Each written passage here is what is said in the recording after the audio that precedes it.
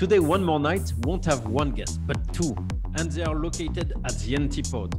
Their background and personal story is quite different, even if they are very good friends. They are both partners in one of the most famous architecture company, founded in 1980 in UK, with more than 650 staff over the world today. The company work is characterized by a very strong conceptual and innovation approach. They are known for their human and sustainable design. Tonight, you will meet Andrew Cortese from Sydney and Keith Brewis from London, both from Grimshaw. You have a wine, I have a beer, should be fine. I have a coffee.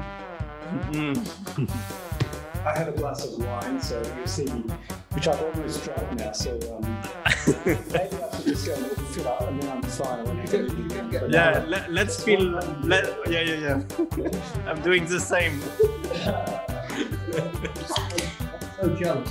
I'm so jealous.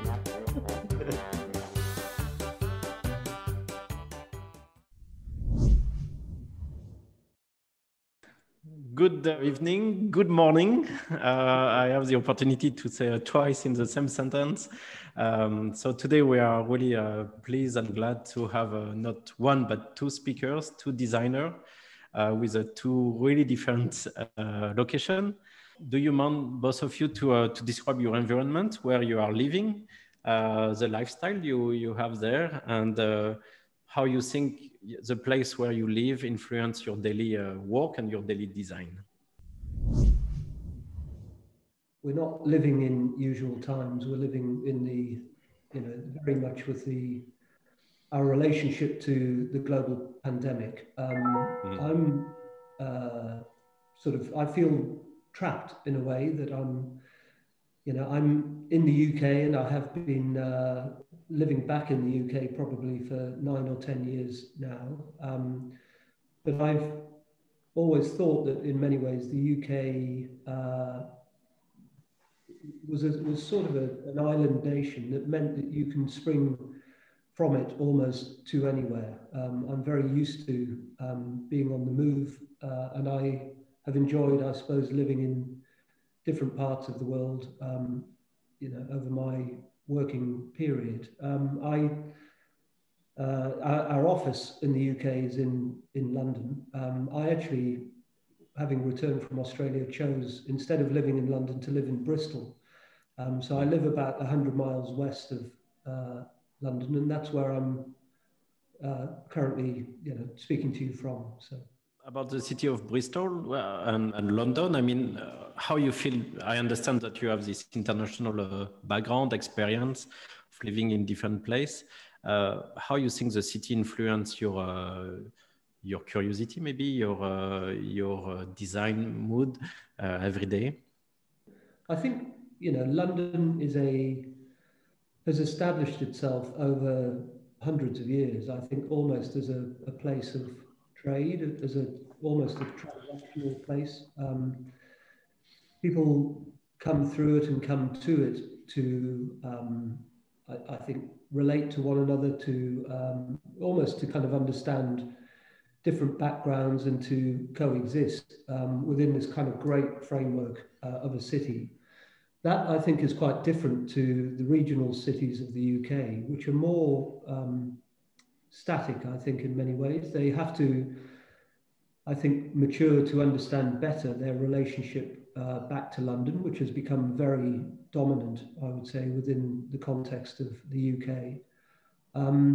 But I suppose what the smaller cities give you is this feeling of a region, of kind of being part of, not just being part of the city, but being part of the city and the region around it. So there's sort of a local attitude, I suppose, a localism that goes with the smaller cities of the UK that I don't think you experience in London. I think London, in many ways, is an urbanity, and it's actually quite separated from the kind of rural hinterland around it.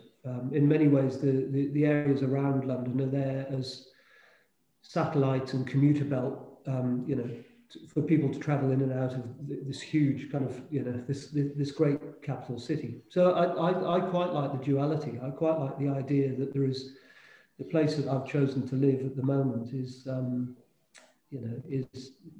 does have this urban versus rural exchange, I think, which I enjoy, and I know that goes right back to almost the kind of start of my life, how I grew up, if you like. What about you, Andrew? In your studio, how the city, how you feel the city influence your life, your studio atmosphere and creativity? I'm a Sydney sider and my family has lived here for as long as Sydney has been settled from European settlement. And I was just reflecting, when I left school, Australia is also an island nation, just a little bit bigger than the UK, but about 1/3 of the population. So that kind of puts an interesting dynamic, and still has, it was established obviously in terms of its European trajectory for only basically it arose as obviously from the relationship with England, but then really emerged into a nation around the gold rush of the 1860s, and then that trajectory kind of began to change quite significantly in the 60s through to the 1980s. I finished school just over a decade after the Sydney Opera House was opened. So I have witnessed Sydney go from a very parochial, that's the wrong word, but a very kind of isolated mindset. I haven't realized that effectively both of you are Islander, and effectively, yeah, with a mixed culture, mixed people, and this exchange.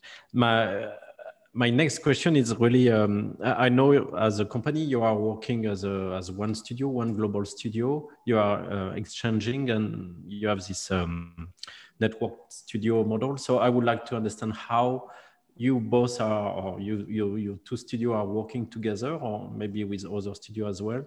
I joined the practice in 1995. It kind of had this idea that in order to work into projects, that you sort of had to subscribe to the place that the project was in, to understand how the project needed to nestle within the context of the city and ultimately be consumed by it, if you like. And that allowed us to start to think about, well, should we actually start to put down more permanent bases in Australia, and should we start to put down a permanent base in the USA, in the United States? And I think that kind of commitment to a place when you practice is really, really important than just that exploitation of place. And when I talk about place, we're talking about communities, cultures, and understanding of the broad history, the landscape, the attitude towards regeneration and reconciliation. Yeah. You have to live within those communities to actually, I believe, propose or authentic or meaningful contributions. So I think what Grimshaw set up was a very respectful practice to do that, and that the fact that we don't have a kind of an arrogance that comes with the way that the practice interacts in the projects that it undertakes.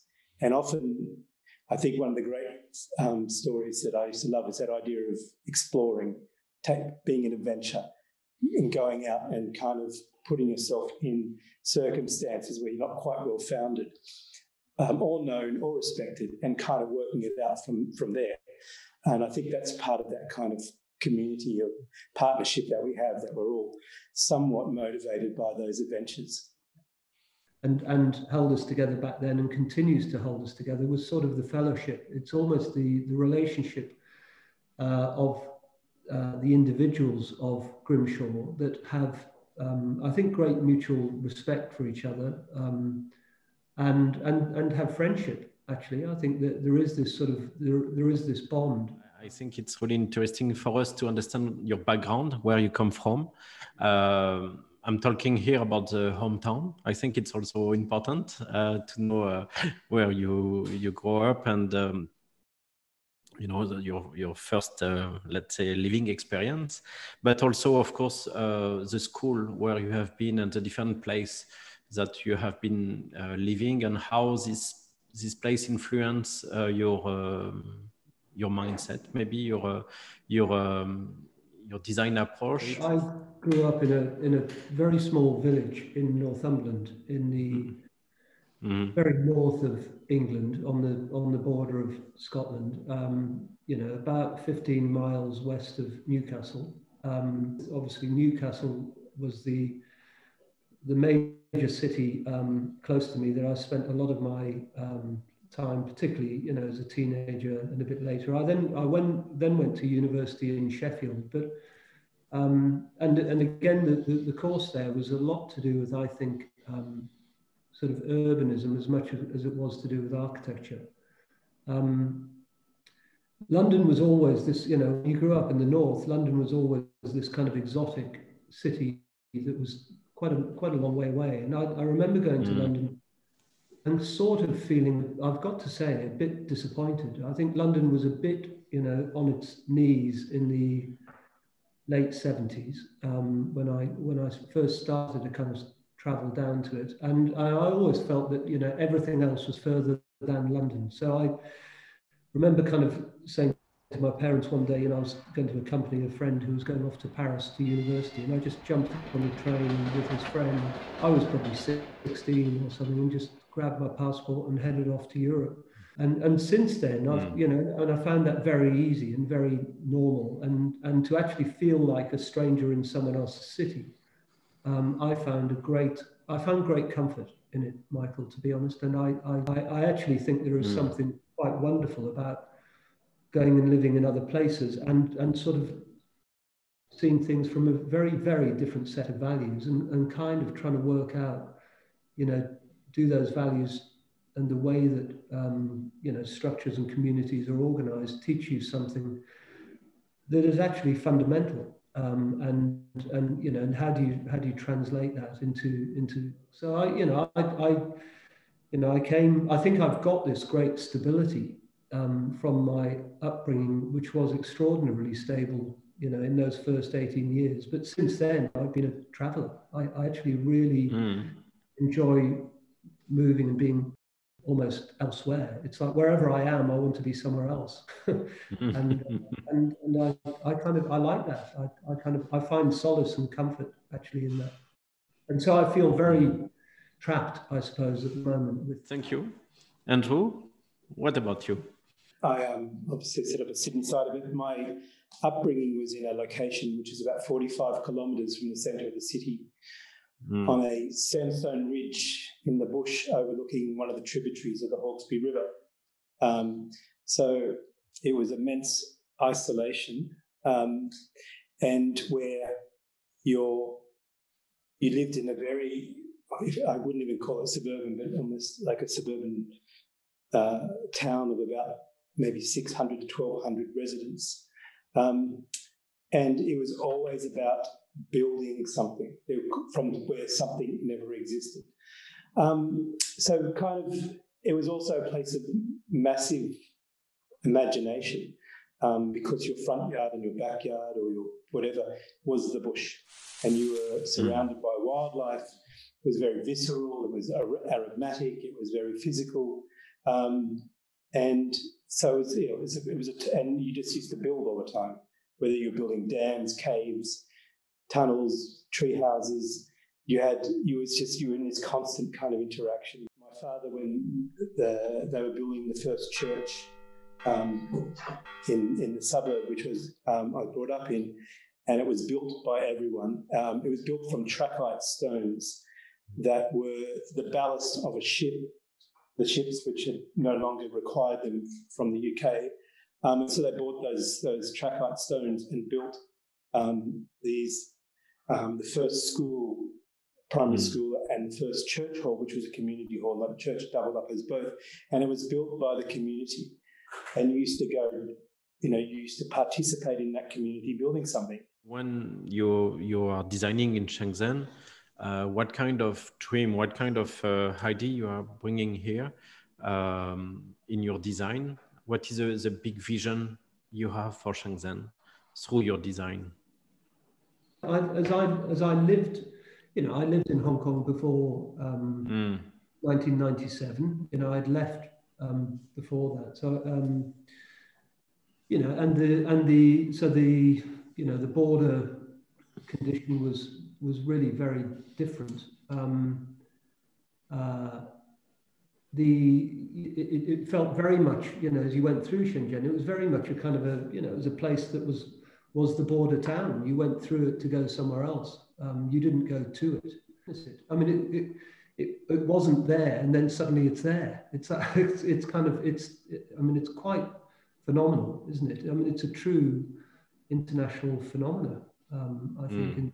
And I suppose what Shenzhen is now doing is it's representing what it wants to be, and because it's standing shoulder to shoulder with Hong Kong and standing, not so far from Guangzhou. In order for it to be influential, it needs to be of scale, and it needs to have purpose, and it's finding that scale and purpose at an extraordinary kind of speed. And felt like there was a very real opportunity for Shenzhen to have a far sort of deeper relationship to the natural form, what actually is the city within the context of nature.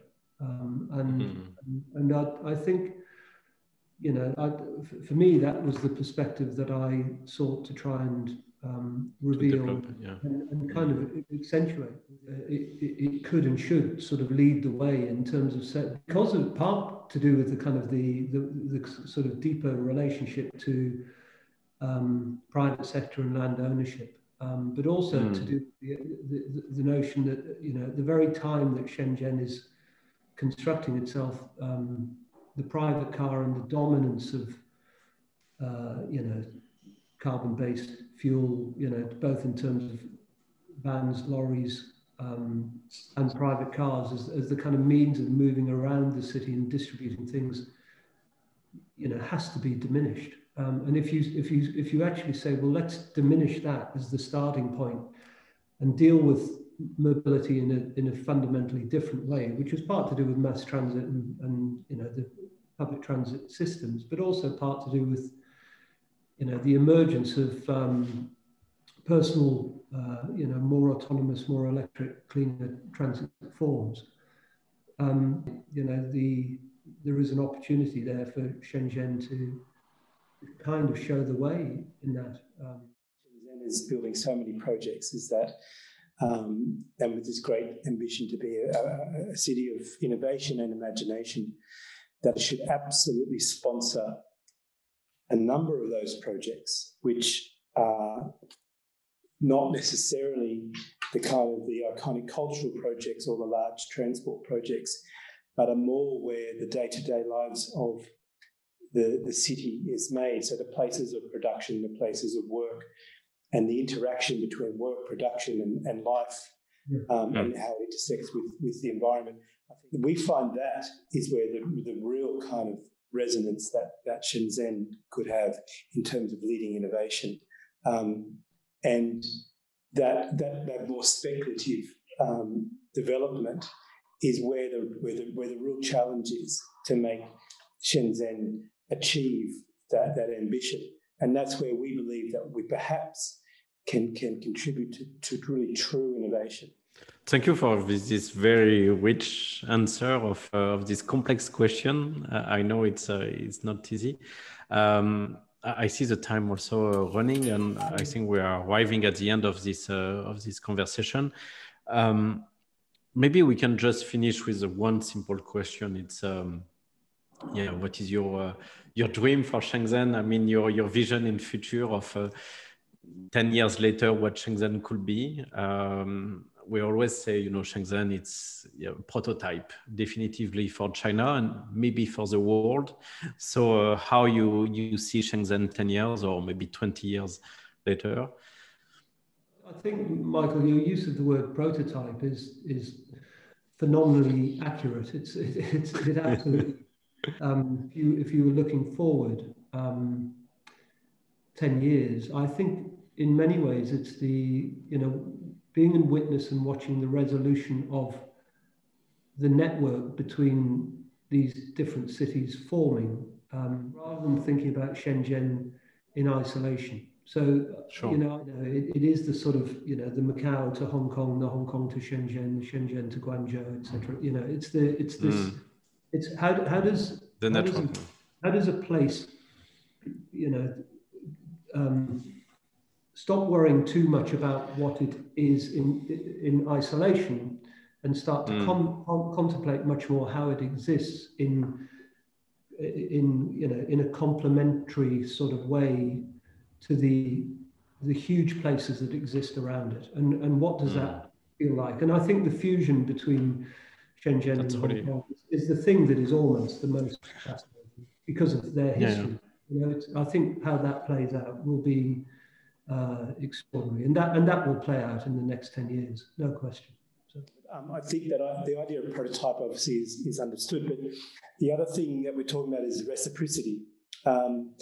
You know, what Shenzhen is doing is very much totemic of where China is, and where it's how Shenzhen kind of acts in terms of its values to its local communities, its relationship to the other domestic cities, but then it's kind of international relationships as well, that place of exchange, embrace exchange and incorporation, and can it become a truly international city within China? And by international, I mean it is constituted by many people interacting with it and contributing to it. Yeah. So thank you very much. I think it was really a great moment, and it was really an insightful conversation, and it means a lot for us. I mean, just to turn the question, if you've got a minute, because I'm really fascinated. Do you feel that there is a community, or that there are citizens? Yeah, 10 years ago, when I've been asking through website different events and activities, you know, where you belong, where is your home, you know? And I had all the city in China and the world, you know. But when we ask now in 2020, you know, people would say, I'm Shenzhener. And I'm very fascinated by that. It's how, you know, we become citizen. Understanding Shenzhen, it's understanding its population, because it's quite a lot, a top-down situation here. But at the end of the day, the population will define the city, you know, and it's happening slowly. Yeah, it's a really interesting thing that we learnt doing these projects, because there is so much work going on across the city, and not only the city and the other cities in the Bay, was to be very careful about having simulacra or be a replicant. Because if you're building that quickly, there's so many similar ideas and themes which are being explored.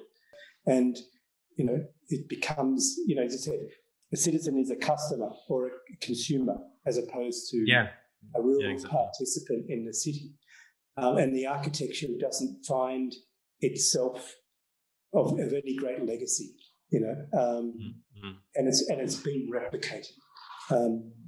Because it's not unique to circumstance and place. I think it's a real danger with Shenzhen, with this idea of speed and process. Yeah, exactly. I mean, it's for me, it's still a big question mark, this city, and especially the identity. Again, it's what will be this city in 10 or 20 years?